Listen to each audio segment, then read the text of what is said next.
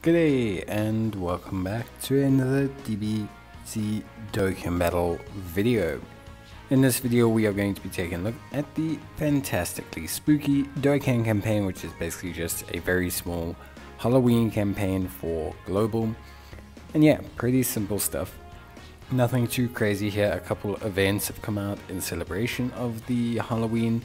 Plus there's a special banner as well, although we'll talk about that, but don't really think you should summon on it beyond the first discounted summon. But we do have some login rewards for 2 weeks, and there's some gaps in the celebration, very possibly for Gamma 1 and Gamma 2, who obviously are announced already for global. So we've got here a revamp of the story, which brings with it 18 stones, Super Strike reopening and revamp, and Easy A, which is 21 stones. We've got a new Extreme Super Battle Road stage, which is 6 stones. Very simple stuff.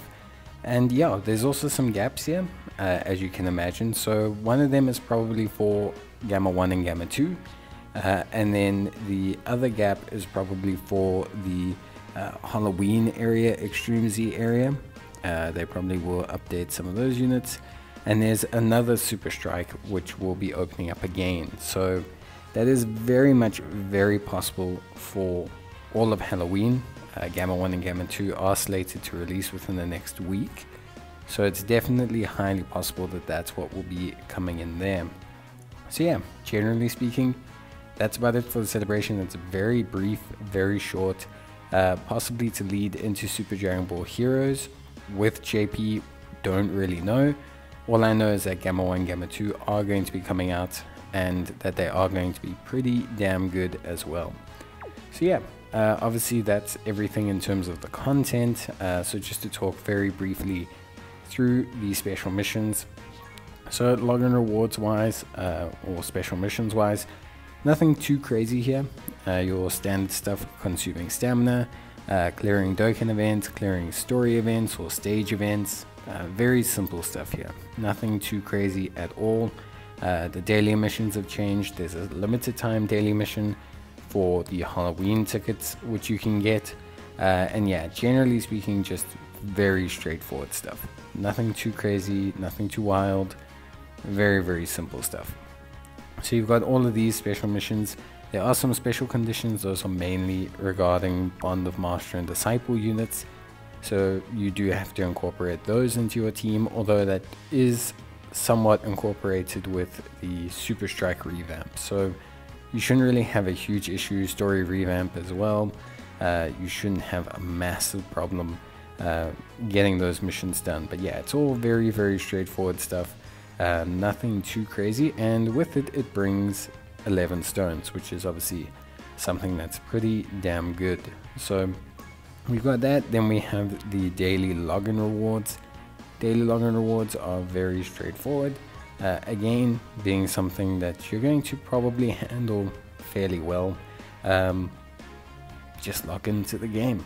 There are 15 stones there, although nothing too crazy to mention. Some candy canes, which are a great training item, but nothing too wild in terms of everything else.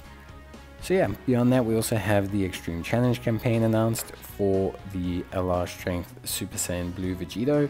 Obviously I've already done a video on how to Easy A him, which you can find in the top right hand corner, but yeah, that's pretty much everything you need to know there. You do get 5 stones for the first step of his awakening. The rest will unlock throughout, so you can include those, but yeah, very simple process as well. It requires you to go through the new quest mode, which is 3 new stages, and those 3 new stages will net you some dragon stones as well. So pretty straightforward kind of system there. Then we also have incredible blue gems being announced. Again, I have a video on how you can get those also up, which you'll also find in the top right hand corner, and how best to farm them and which stage is best to farm them. So that's pretty good as well. So yeah, very simple stuff. Yeah, very simple kind of events. We've got the Super Strike up for Mecha Frieza, which I think is pretty good. So hopefully we can see how good he is. I think he's a very exciting unit. I'm interested to see just how good he is. It's always cool to get a Super Strike unit.